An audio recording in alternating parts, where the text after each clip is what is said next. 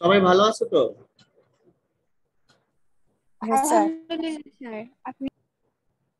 আমিও ভালো আছি।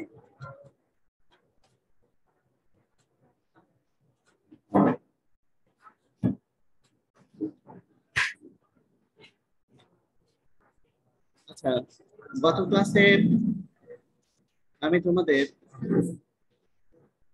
রক্তের বিভিন্ন উপাদান সম্পর্কে বলেছিলাম। আজকে আমরা দেখি একটু পারি কিনা, সবাই মিলে চেষ্টা স্যার, করি। এখন পদার্থবিজ্ঞান ক্লাস না।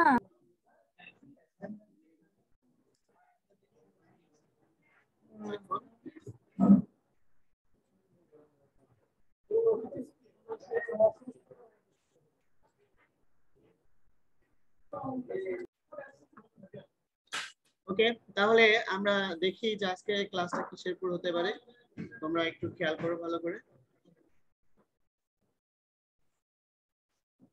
আজকে আমরা জীববিজ্ঞানের 6ষ্ঠ অধ্যায়ের জীবের পরিবহন এই চ্যাপ্টারের আমরা কোন অংশ নিয়ে আলোচনা করব একটু দেখো। তার আগে আমার পরিচয় তো তুমি সবাই জানো, তারপরে আবার নতুন করে বলছি।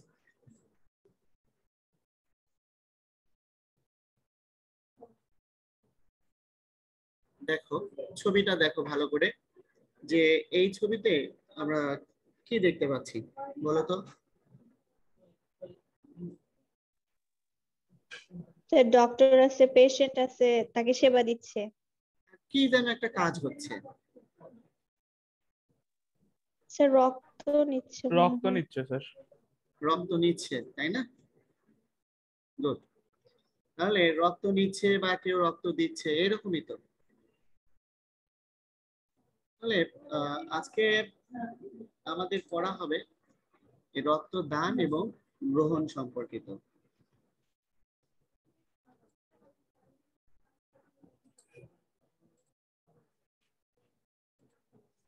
আজকের পড়া রক্তদান, এখানে রক্ত দেওয়া হচ্ছে আর এখানে রক্ত গ্রহণ করা হচ্ছে। তো এই রক্ত দান এবং গ্রহণের সাথে সম্পর্কযুক্ত কিছু বিষয়গুলো আছে, যেগুলো জানলে আমরা সহজেই বুঝতে পারবো যে রক্ত গ্রুপ কি, তারপরে রক্ত দান এবং গ্রহণের ক্ষেত্রে বিবেচ্য বিষয়গুলো কি কি ইত্যাদি। তো দেখো আজকে আমরা যে বিষয়গুলো নিয়ে আলোচনা করব সেটা হচ্ছে রক্তের, তোমরা রক্তের গ্রুপ কি সেটা ব্যাখ্যা করতে পারবে। তারপর রক্ত গ্রহণ এবং দান ব্যাখ্যা করতে পারবে, অর্থাৎ কোন গ্রুপ কাকে দিতে পারবে কাকে দিতে পারবে না বা কেন দিতে পারবে না সে বিষয়ে তোমরা বলতে পারবে। আবার অ্যান্টিজেন এবং অ্যান্টিবডির পার্থক্য ব্যাখ্যা করতে পারবে। তো এখানে রক্ত দান এবং গ্রহণের ক্ষেত্রে যে বিষয়টা হলো সেটা হচ্ছে অ্যান্টিজেন এবং অ্যান্টিবডি, তাই না? তো অ্যান্টিজেন এবং অ্যান্টিবডি গুরুত্বপূর্ণ ভূমিকা পালন করে। তারপরেও আমাদের এই রক্ত দান এবং গ্রহণের ক্ষেত্রে যে বিষয়গুলি জানতে হবে সেগুলো হচ্ছে বয়স এবং রক্তের গ্রুপ। অর্থাৎ রক্ত দানের ক্ষেত্রে একটা বয়স আছে, সব বয়সী ছেলে মেয়েরা রক্ত দান করতে পারবে না, আবার সব গ্রুপকে রক্ত দিতে পারে না। আবার অ্যান্টিজেন এবং অ্যান্টিবডি ক্রিয়া, ধরো এ গ্রুপের রক্ত বি গ্রুপের ব্যক্তি দিতে পারবে না কেন, সেখানে অ্যান্টিজেন এবং অ্যান্টিবডির কি ক্রিয়া আছে, এদের এদের ফলে কি হয় সেই বিষয়গুলো সম্পর্কে আমাদের জানতে হবে। আর আরো জানতে হবে কি রেসাস ফ্যাক্টর। রেসাস ফ্যাক্টর এটা একটা ডি অ্যান্টিজেন, এটা এক ধরনের অ্যান্টিজেন। হ্যাঁ, যাদের গ্রুপে থাকে তারা পজিটিভ গ্রুপ, আর যাদের গ্রুপে থাকবে না তারা হলো নেগেটিভ গ্রুপ। তো এই পজিটিভ এবং নেগেটিভ গ্রুপ কিভাবে হয় সে বিষয়গুলো আমরা আজকে আলোচনা করব। আর তোমাদের যদি কারো কোনো প্রশ্ন থাকে আশা করি এখনই করবা, পরে করবা না। মানে আমি যে স্লাইড দিব সেই স্লাইডেই প্রশ্নটা করবা, ঠিক আছে? অন্য সময় করবা না। প্রথমে আমরা আলোচনা করি যে রক্তের গ্রুপ কি। বিজ্ঞানী কার্ল ল্যান্ডস্টেইনার 1901 সালে এবং তার সহকর্মীদের সাথে গবেষণা করে অ্যান্টিজেন এবং অ্যান্টিবডির ভিত্তিতে রক্তের গ্রুপকে 4 ভাগে ভাগ করেছিলেন। সেগুলো হচ্ছে এ, বি, ও এবং এবি। অ্যান্টিজেন এবং অ্যান্টিবডির ভিত্তিতে রক্তকে 4টি গ্রুপে বিভক্ত করেছিলেন বিজ্ঞানী কার্ল ল্যান্ডস্টেইনার 1901 সাল।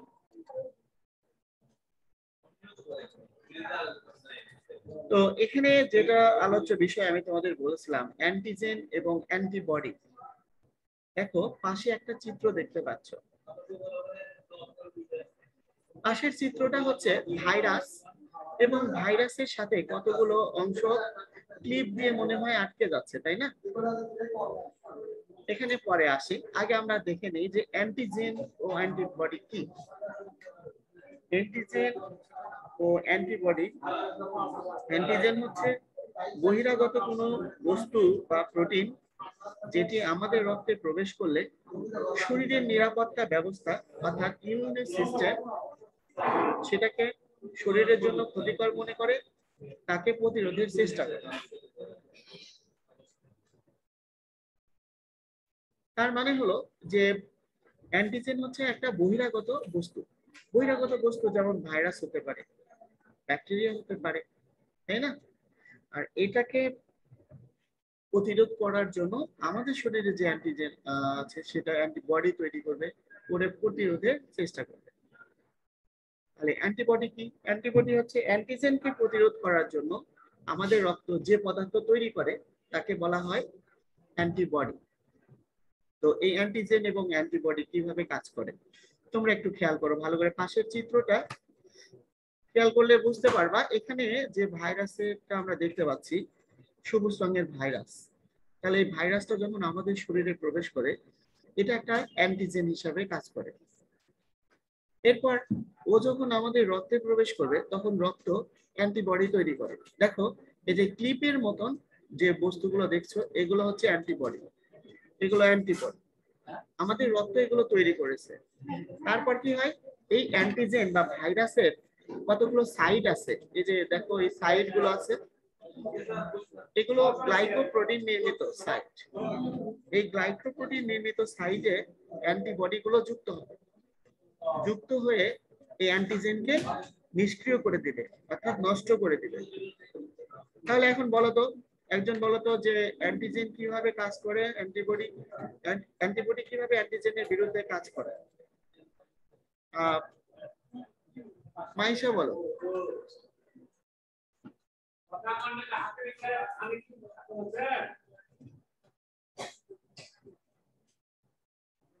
আচ্ছা আমি আর একবার বলি তোমাদের সুবিধার্থে। যখন আমাদের শরীরে কোনো অ্যান্টিজেন প্রবেশ করে, যেমন ভাইরাসই হোক, সেই অ্যান্টিজেনের কিছু সাইট আছে যেগুলো গ্লাইকোপ্রোটিন দ্বারা তৈরি। সেই অ্যান্টিজেন যখন আমাদের রক্তে প্রবেশ করবে তখন রক্ত আমাদের অ্যান্টিবডি নামক এক ধরনের রাসায়নিক পদার্থ নিঃসরণ করবে। অ্যান্টিবডি গুলো অ্যান্টিজেনের এই যে সাইট গুলোতে যুক্ত হয়, এই সাইট গুলোতে যুক্ত হওয়ার ফলে অ্যান্টিজেনটা নিষ্ক্রিয় হয়ে যায়। ঠিক আছে, অহনা বলো তো কি বললাম? স্যার ওই যে আমাদের রক্তে যখন মানে ভাইরাস মানে যখন প্রবেশ করে তখন তার সাইডে হচ্ছে একটা অংশ থাকে, সেখানে অ্যান্টিবডি যুক্ত হয়ে ওটা নিষ্ক্রিয় করে। থ্যাংক ইউ, পারছো, ভালো পারছো।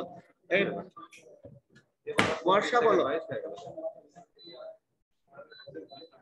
বর্ষা। স্যার আমাদের শরীরে যখন অ্যান্টিজেন প্রবেশ করে তখন তার বাহিরের যে অংশগুলো থাকে ওই মুহূর্তে আমাদের শরীরে অ্যান্টিবডি নামক একটি পদার্থ নিঃসৃত হয়। সেই অ্যান্টিজেনের সেই বাহিরের অংশে অ্যান্টিবডি যুক্ত হয়ে তাকে নিষ্ক্রিয় করে দেয়। তাহলে আমরা আরো একটু ভালো করে বলবো যে আমাদের শরীরে যখন কোনো অ্যান্টিজেন মানে ভাইরাস প্রবেশ করে বা বহিরাগত কোনো প্রোটিন অণু বা ব্যাকটেরিয়া প্রবেশ করে তারা অ্যান্টিজেন হিসেবে কাজ করে, বা অন্য ব্যক্তির রক্তের অ্যান্টিজেন প্রবেশ করে, ঠিক আছে, বা অন্য কোনো প্রাণীর প্রোটিনটাই অ্যান্টিজেন হিসেবে কাজ করবে, সেটা যখন প্রবেশ করবে তখন ওই অ্যান্টিজেনের কিছু সাইট আছে আমাদের রক্ত থেকে নিঃসৃত অ্যান্টিবডি সেখানে ওই সাইট গুলোতে যুক্ত হয়ে অ্যান্টিজেনকে নিষ্ক্রিয় করে দেয়। আচ্ছা, তাহলে অ্যান্টিবডি আমাদের কি করে? রোগ প্রতিরোধ করে, এটা আমরা বুঝতে পারলাম। এবার দেখো নিচে বলা হচ্ছে অ্যান্টিজেন এবং অ্যান্টিবডি একসাথে বিক্রিয়া করে রক্ত কণিকা গুচ্ছবদ্ধ করে ফেলে। এখানে সব অ্যান্টিজেন সব অ্যান্টিবডি না, এখানে বলতে হবে একই প্রকৃতির, মানে ধরো এ অ্যান্টিজেনের সাথে এ অ্যান্টিবডি একসাথে কি হবে? বিক্রিয়া করে রক্ত কণিকা গুচ্ছবদ্ধ করে, মানে রক্ত জমাট বেঁধে দেয়। এটা মনে রাখতে হবে।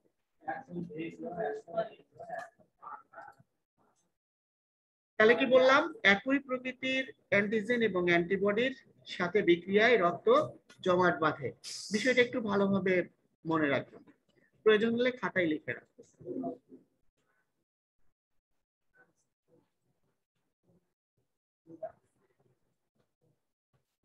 আচ্ছা, এখানে অ্যান্টিজেন এবং অ্যান্টিবডি এর কথা তো বিজ্ঞানী ডক্টর কার্ল ল্যান্ডস্টেইনার পরীক্ষা নিরীক্ষা করে মানুষের লোহিত রক্তকণিকায় দুই ধরনের অ্যান্টিজেন পাওয়া যায় বলে উনি বলেছেন, এবং দুই ধরনের অ্যান্টিজেনের বিরুদ্ধে দুইটি অ্যান্টিবডি উৎপন্ন হয়। অ্যান্টিজেন দুইটা কি কি? অ্যান্টিজেন এ বি এবং অ্যান্টিবডি হচ্ছে এ বি। এখন অ্যান্টিজেন পাওয়া যায় হচ্ছে লোহিত রক্তকণিকায়, আর অ্যান্টিবডি তৈরি হয় কণিকা থেকে। যখন তৈরি হয়ে আসে তখন সেগুলো সিরামে বা রক্ত রসে চলে আসে, তাই না? অ্যান্টিবডি তৈরি হওয়ার পর এটা রক্ত রসে চলে আসে, তার অর্থ হলো যে এটা সিরামে অবস্থান করে অ্যান্টিবডিটা, আর অ্যান্টিজেন থাকে রক্তকণিকায়, রক্তকণিকার প্রোটিনে থাকে। ঠিক আছে? তো এটা বিজ্ঞানী কার্ল ল্যান্ডস্টেইনার 1900 সালে এটা আবিষ্কার করেছেন, আর 1901 সালে বিজ্ঞানী কার্ল ল্যান্ডস্টার এবং তার সহযোগীরা রক্তের গ্রুপ সম্পর্কে ধারণা প্রদান করেন। তাহলে সর্বপ্রথম আবিষ্কার করা হয় অ্যান্টিজেন এবং অ্যান্টিবডি, পরবর্তীতে রক্তের গ্রুপ, কারণ রক্তের গ্রুপটা অ্যান্টিজেন এবং অ্যান্টিবডির ভিত্তিতেই করা হয়েছে। আচ্ছা দেখো, অ্যান্টিজেন এবং অ্যান্টিবডির মধ্যে আমি কয়েকটা পার্থক্য বলি, তোমরা ইচ্ছে করলে লিখে নিতে পারো। খাতা আছে তো সবার কাছে, না বাবা? জি স্যার। আচ্ছা, 1 নাম্বার পার্থক্য, অ্যান্টিজেন দেহে রোগ সৃষ্টি করে, তাই না? যেমন ভাইরাস একটা অ্যান্টিজেন, তাহলে সে কি করে? রোগ সৃষ্টি করে। তাহলে আমরা লিখবো অ্যান্টিজেন দেহে রোগ সৃষ্টি করে, আর অ্যান্টিবডি কি করে? রোগ প্রতিরোধ করে। এটা একটা পার্থক্য। অ্যান্টিজেন রোগ সৃষ্টি করে, তাহলে অ্যান্টিজেন কি? যেমন ভাইরাস, তাহলে ভাইরাস রোগ সৃষ্টি করে, তাহলে অ্যান্টিজেন রোগ সৃষ্টি করে, আর অ্যান্টিবডি রোগ প্রতিরোধ করে। এটা একটা পার্থক্য। আর 2 নাম্বার লেখো, অ্যান্টিজেন দুই প্রকার। একটা হলো দেহে উৎপন্ন অ্যান্টিজেন, যেমন ক্যান্সার কোষ। অ্যান্টিজেন দুই প্রকার, যেমন দেহে উৎপন্ন অ্যান্টিজেন, এটাকে বলা হয় ক্যান্সার কোষ, আর দেহের বাইরে থেকে আগত, অর্থাৎ বহিরাগত, দেহের বাইরে থেকে আগত অ্যান্টিজেন, যেমন ভাইরাস হতে পারে, তাই না? আর অ্যান্টিবডি, 2 নম্বর পার্থক্যটা আবার একটু বলেন তো। অ্যান্টিজেন দুই প্রকার, একটা হলো দেহে উৎপন্ন অ্যান্টিজেন, আর দেহের বাইরে থেকে আগত অ্যান্টিজেন। এ বি তো আছেই, তারপরেও আমরা অন্যভাবে ভাগ করেছি, যে একটা অ্যান্টিজেন দেহের মধ্যে উৎপন্ন হয়, আর একটা অন্য জায়গা থেকে দেহের মধ্যে প্রবেশ করে, সে অ্যান্টিজেন। আর অ্যান্টিবডি 5 প্রকার।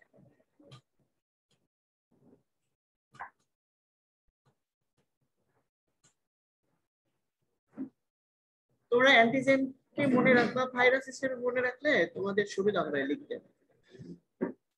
মানে উদাহরণস্বরূপ ভাইরাস মনে করো, তাহলে লিখতে সুবিধা হবে। 3 নাম্বার পার্থক্য আমরা লিখতে পারি এরকম যে অ্যান্টিজেন যদি সক্রিয় হয় তাহলে রোগ সৃষ্টি হয়, তার মানে ভাইরাস সক্রিয় হলে রোগ সৃষ্টি হবে, তাই তো?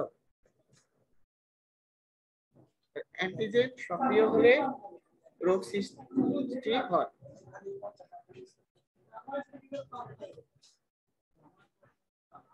এবার তোমরাই বলো তাহলে অ্যান্টিবডি সক্রিয় হলে কি হবে? রোগ প্রতিরোধ হয়। রোগের জীবাণু ধ্বংস হবে। রোগ প্রতিরোধ হবে বা জীবাণু ধ্বংস হবে।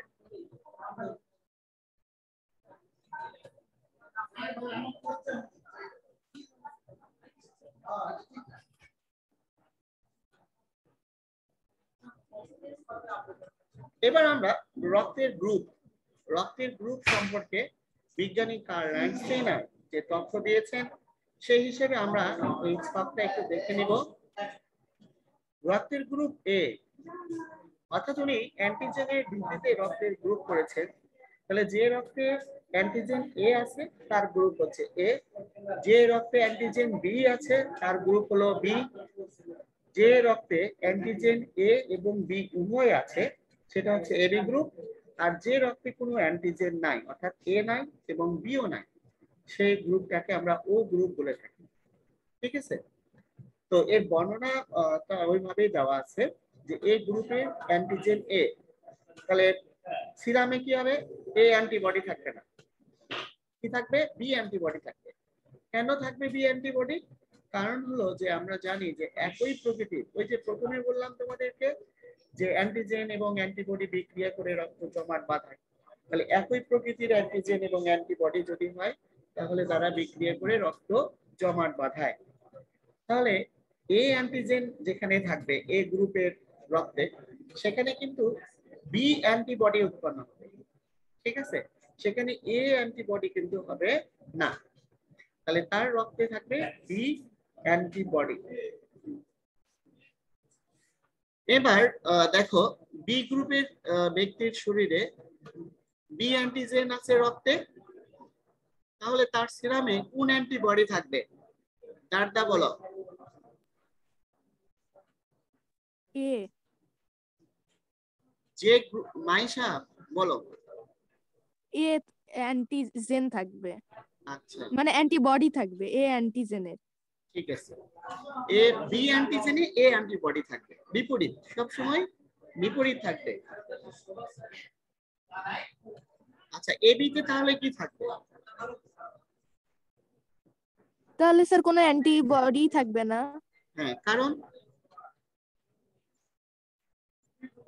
স্যার বিক্রিয়া ইয়া না হলে বিক্রিয়া হওয়ার কারণে কোনো ইয়াই থাকতেছে না, অ্যান্টিবডি মানে এখানে যদি সম্ভব হচ্ছে না। দোষ, এখানে যদি এ বি দুই ধরনের অ্যান্টিজেন আছে, তো সেখানে যদি এ অ্যান্টিবডি থাকে তাহলে এ অ্যান্টিজেনের সাথে বিক্রিয়া করবে, যদি বি অ্যান্টিবডি থাকে তাহলে বি অ্যান্টিজেনের সাথে বিক্রিয়া করবে, তাহলে উভয় ক্ষেত্রে কিন্তু বিক্রিয়া করতে পারে, যার কারণে এখানে কোনো অ্যান্টিবডি থাকবে না।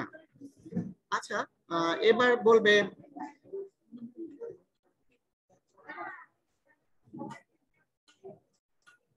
দীপা পোদ্দার,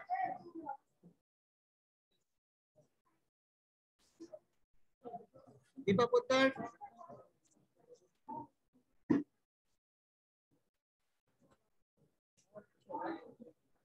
আচ্ছা লাবিবা বলো। জি স্যার।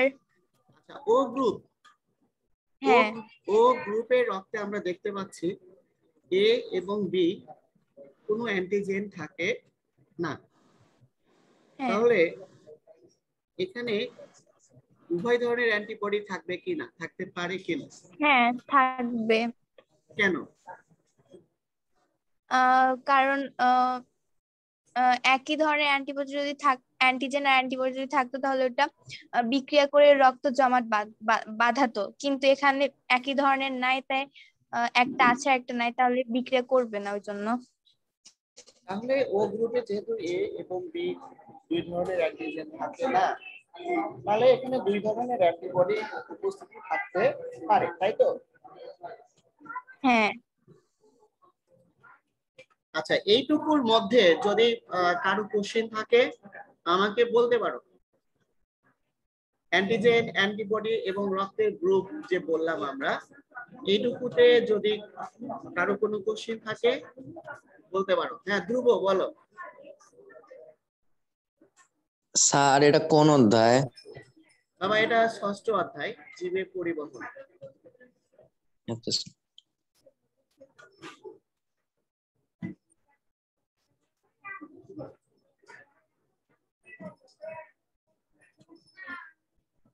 আচ্ছা নিঝুম বলো তো, এখান থেকে আমরা একটা বিষয় খেয়াল করবো। নিঝুম আনমিউট হও। রিমা? জি স্যার। Thank you. আচ্ছা বলো, আমরা এখান থেকে যেটা বুঝতে পারতেছি যে আসলে এ বি গ্রুপের রক্ত, বি গ্রুপের রক্ত এ গ্রুপে দিতে পারবো না। এই বি গ্রুপের রক্ত এই গ্রুপে আমরা দিতে পারবো না, কেন?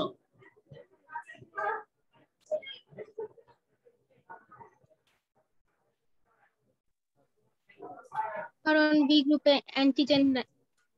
অ্যান্টিবডি নেই, কিন্তু এ অ্যান্টিজেনের অ্যান্টিবডি আছে, আর ওটা হচ্ছে এ অ্যান্টিজেনের অ্যান্টিবডি নেই আর বি অ্যান্টিজেনের অ্যান্টিবডি আছে এর জন্য।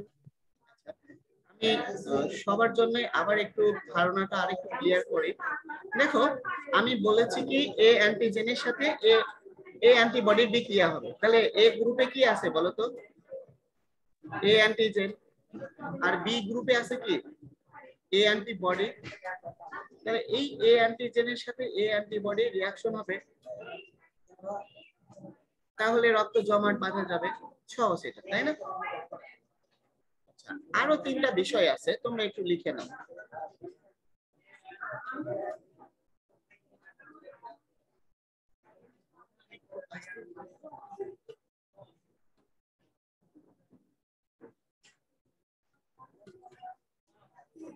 দেখো তাহলে আমরা এখানে জানতে পারলাম এটুকুতে এ অ্যান্টিজেনকে প্রতিহত করার জন্য এ অ্যান্টিবডি তৈরি হয়, বি অ্যান্টিজেনকে প্রতিহত করার জন্য বি অ্যান্টিবডি তৈরি হয়। অ্যান্টিজেন কি? বহিরাগত কোনো জীবাণু, ভাইরাস বা যে কোনো প্রাণীর প্রোটিন আর কি, তাই না? এই বিষয়টা। আরেকটা কি, যার রক্তের লোহিত কণিকায় এ অ্যান্টিজেন আছে তার রক্তে এ অ্যান্টিবডি থাকে না, কি থাকে? বি অ্যান্টিবডি থাকে। আবার যার রক্তের লোহিত কণিকায় বি অ্যান্টিজেন আছে তার রক্তে বি অ্যান্টিবডি থাকে না, তার কি থাকে? এ অ্যান্টিবডি থাকে। এই বিষয়গুলো আমাদের অত্যন্ত জরুরি এবং আশা করি তোমরা এটা লিখে নিবা।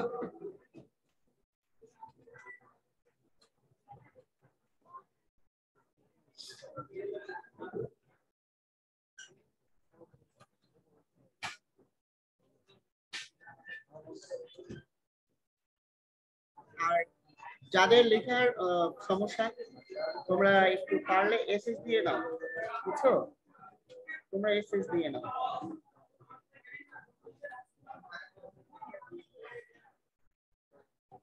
জি স্যার, কি দিব? স্ক্রিনশট দিয়ে নাও। ও আচ্ছা। স্যার আগের স্লাইডটা আরেকবার একটু দেখাবেন? আগেরটা ওকে দেখাবো না কেন?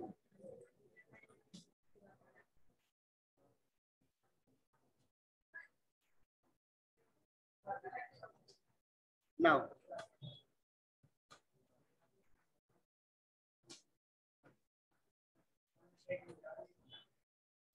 জি স্যার, হয়েছে। তাহলে এটা হয়েছে তো সবার, না?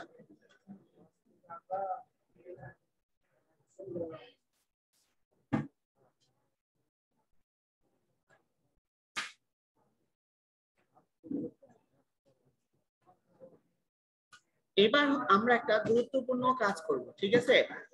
রক্ত দান এবং গ্রহণের একটা ছক তোমরা খাতায় একটু তৈরি করে নাও, ঠিক আছে? এখানে দেখো আমি 5টা কলাম 5টা রো করেছি। তোমরাও এরকম 5টা কলাম এবং 5টা রো করো দ্রুত, এবং এটা আমাদের হাতে হাতে করতে হবে।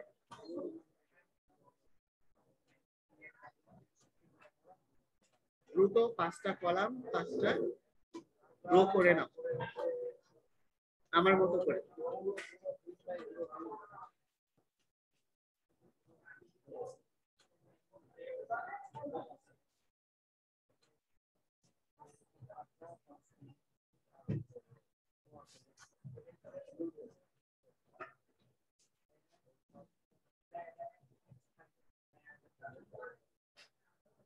জি স্যার করছি। ওকে, তাহলে দেখো আমি আগে কলাম ফিল করি। প্রথমে গ্রুপ, তারপরে অ্যান্টিজেন, তারপর অ্যান্টিবডি, তারপর দান এবং গ্রহণ, এভাবে নাম দাও।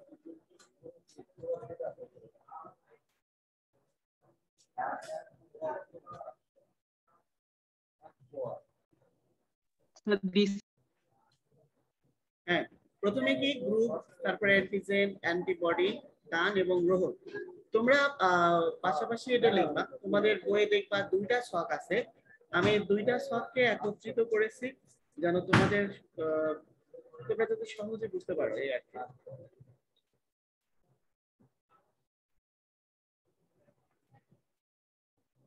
তাহলে গ্রুপটা কিসের ভিত্তিতে হবে? অ্যান্টিজেনের ভিত্তিতে। কারণ কি, অ্যান্টিজেন রক্তকণিকায় থাকে আর অ্যান্টিবডিটা রক্তকণিকা থেকে উৎপন্ন হয়ে সিরামে যায়, অর্থাৎ প্লাজমাতে যায়। তাহলে গ্রুপটা হবে অ্যান্টিজেনের ভিত্তিতে, যে অ্যান্টিজেন থাকবে গ্রুপটা সেটাই হবে।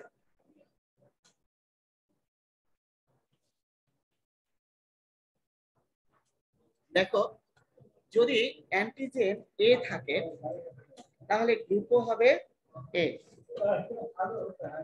যদি অ্যান্টিজেন বি থাকে তাহলে গ্রুপটা হবে বি। যদি অ্যান্টিজেন এ এবং বি উভয় থাকে তাহলে তার গ্রুপও হবে এবি। আর যদি কোনো অ্যান্টিজেন না থাকে তাহলে তার গ্রুপ হবে ও, তাই না? তাহলে এ অ্যান্টিজেনের জন্য গ্রুপ এ, বি অ্যান্টিজেনের জন্য গ্রুপ বি, এবি অ্যান্টিজেনের জন্য গ্রুপ এবি এবং অ্যান্টিজেন না থাকলে গ্রুপ ও।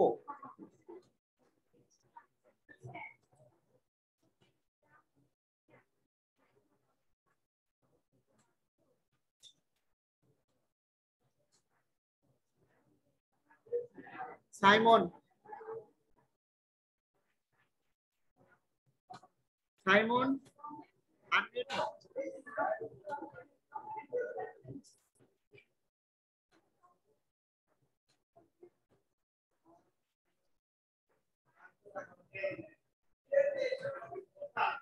আচ্ছা, সাইমন আসলেন না। এবার আহসান হাবিব, তুমি আনমিউট হও।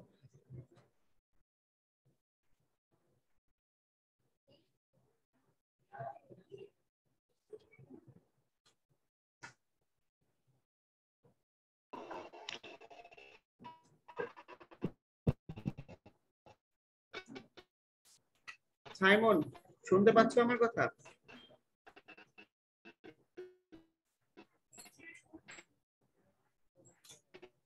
তোমার কথা শোনা যাচ্ছে না বাবা।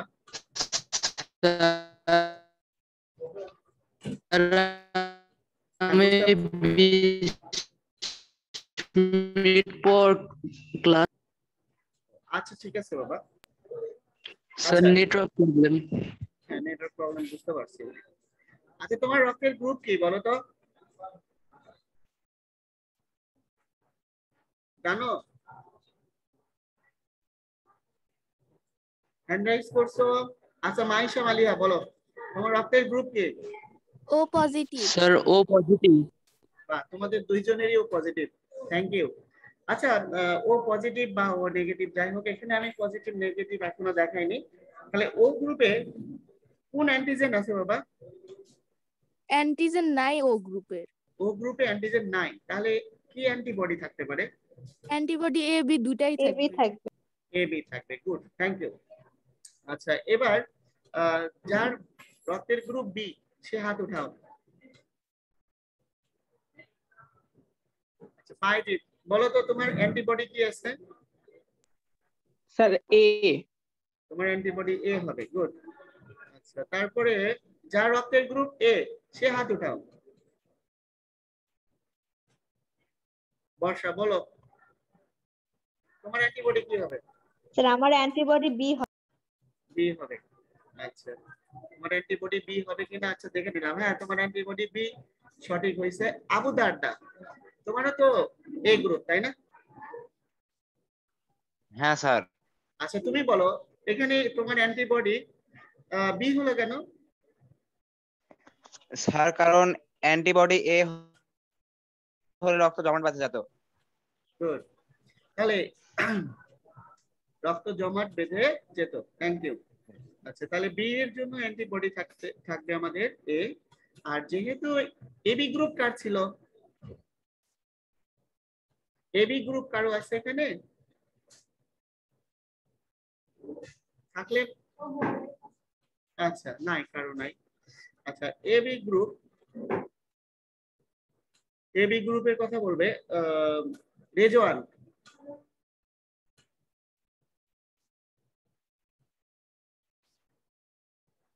রেজওয়ান আছো?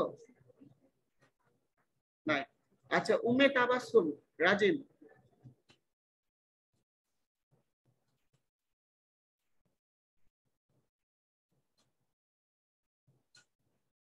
জুবায়ের হোসেন? নাই। আচ্ছা, আমি তাহলে বলে যাই। এখানে এবি গ্রুপে অ্যান্টিজেন এ বি উভয় আছে, তাহলে এখানে আমাদের অ্যান্টিবডি থাকতে পারবে না। আর ও গ্রুপে যেহেতু কোনো অ্যান্টিজেন নাই, তাই এখানে উভয় ধরনের অ্যান্টিবডি থাকবে, অর্থাৎ এ বি উভয় ধরনের অ্যান্টিবডি থাকবে। স্যার হ্যাঁ, এবি গ্রুপে অ্যান্টিবডি না থাকলে রোগ বেশি হবে না? এই তো অ্যান্টিজেন আছে না, অ্যান্টিজেন কি করে? অ্যান্টিবডি তৈরি করে, তো প্রবলেম নাই।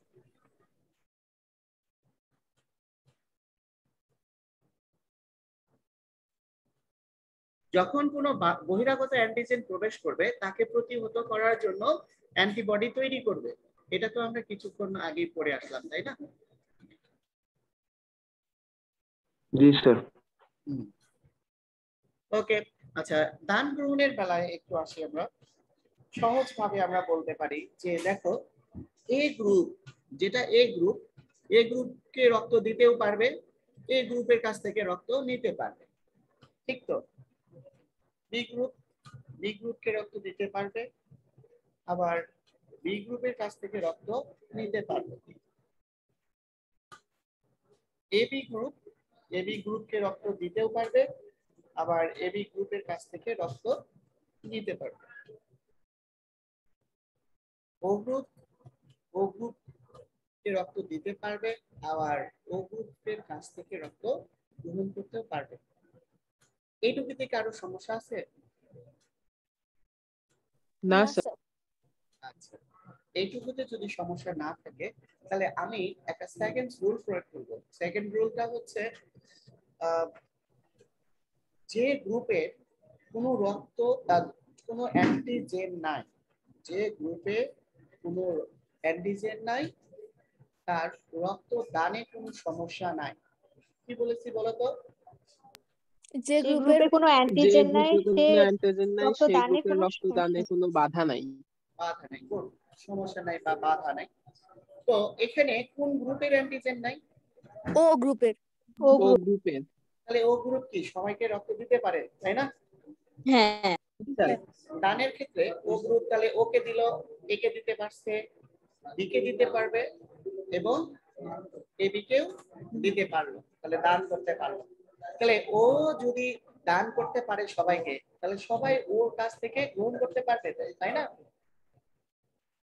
হ্যাঁ স্যার। মানে ও যদি সবাইকে দান করতে পারে, তাহলে ওর কাছ থেকে সবাই নিতে পারে, এটাই তো নিয়ম। জি স্যার। তাহলে ও যেহেতু সবাইকে দান করতে পারে, এই জন্য ও গ্রুপকে আমরা বলি ইউনিভার্সাল ডোনার বা সার্বজনীন দাতা। ঠিক আছে, সার্বজনীন দাতা। ও গ্রুপকে সার্বজনীন দাতা বলা হয় কেন? সবাইকে, সব গ্রুপের মানুষকে দিতে পারবে রক্ত। সব গ্রুপকে সে রক্ত দিতে পারে। আচ্ছা, ধন্যবাদ। এখন বলো তাহলে ও গ্রুপ সবাইকে দিতে পারছে, তাহলে ও গ্রুপের কাছ থেকে সবাই নিতে পারবে। তাহলে গ্রহণের ছকে আসি আমরা, তাহলে এ গ্রুপও ওর কাছ থেকে নিতে পারছে, বি গ্রুপও ওর কাছ থেকে নিতে পারছে, এবং এবি গ্রুপও ওর কাছ থেকে নিতে পারছে, আর ও গ্রুপতে নিয়েছে। আরেকটা রুলস নাম্বার 3, তাহলে প্রথম রুলস কি ছিল? অ্যান্টিজেন অ্যান্টিবডির বিক্রিয়া এই রক্তটা জমাট বেঁধে যায়। দ্বিতীয় রুলস ছিল যার কোনো অ্যান্টিজেন নাই, রক্ত দানে বাধা নাই, সবাইকে দিতে পারে। থার্ড রুলস হচ্ছে যে গ্রুপের কোনো অ্যান্টিবডি নাই সেই সব গ্রুপ থেকে রক্ত নিতে পারে, অর্থাৎ তার রক্ত গ্রহণে বাধা নাই। যে গ্রুপের কোনো অ্যান্টিবডি নাই তার রক্ত গ্রহণে কোনো বাধা নাই। তাহলে এখানে কার অ্যান্টিবডি নাই? এবি এবি তাহলে এবি গ্রুপ কি করবে? সবার কাছ থেকে রক্ত নিতে পারবে। তাহলে এবি গ্রুপের গ্রহণের ছকটা একটু দেখো। এখানে এর কাছ থেকে নিল, বি এর কাছ থেকে নিতে পারছে, আর আগে তো এবি এবং ওর কাছ থেকে নিয়েছে, তাহলে সবার কাছ থেকে নিতে পারলো। তাহলে এবি গ্রুপটা যদি সবার কাছ থেকে নিতে পারে, এই জন্য এবি কে কি বলা হবে? সার্বজনীন গ্রহীতা, তাই না? ইউনিভার্সাল রিসিভার, তাই না?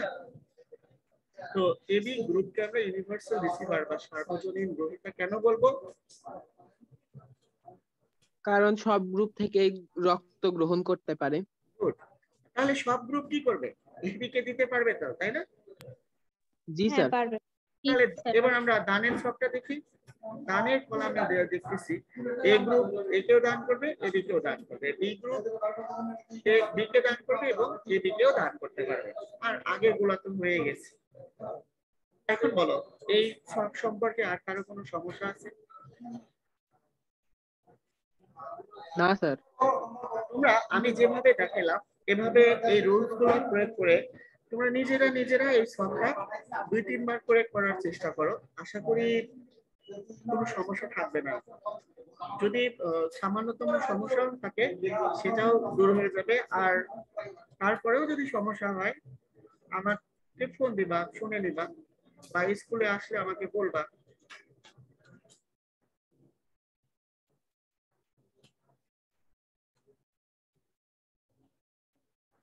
ওকে, এবার দেখো তোমাদের যেহেতু এখন ক্লাস নাই, দলীয় কাজটা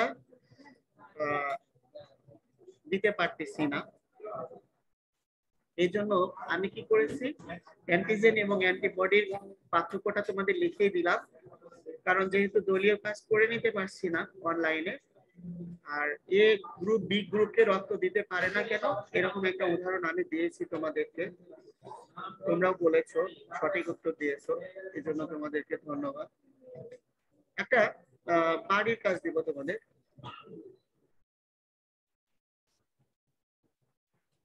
সার্বজনীন দাতা কোন কোন গ্রুপকে রক্ত দিতে পারে এবং কেন তা ব্যাখ্যা করো। এটা আগামী ক্লাসে স্কুলের এসে আমাকে একটু দেখাবে। সার্বজনীন দাতা কোন কোন গ্রুপকে রক্ত দিতে পারে এবং কেন তা ব্যাখ্যা করো।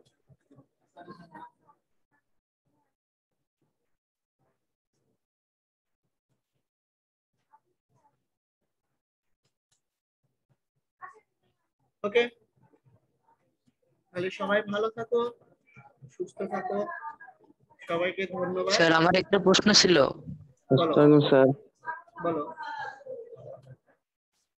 বলো প্রশ্ন বলো বাবা।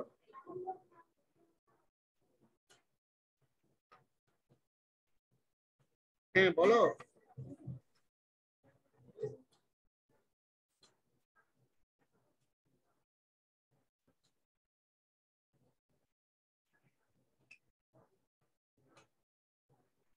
আসসালামু আলাইকুম স্যার। ওয়ালাইকুম আসসালাম। ভালো আদাব থেকো। স্যার। আদাব। সবাই ভালো থেকো।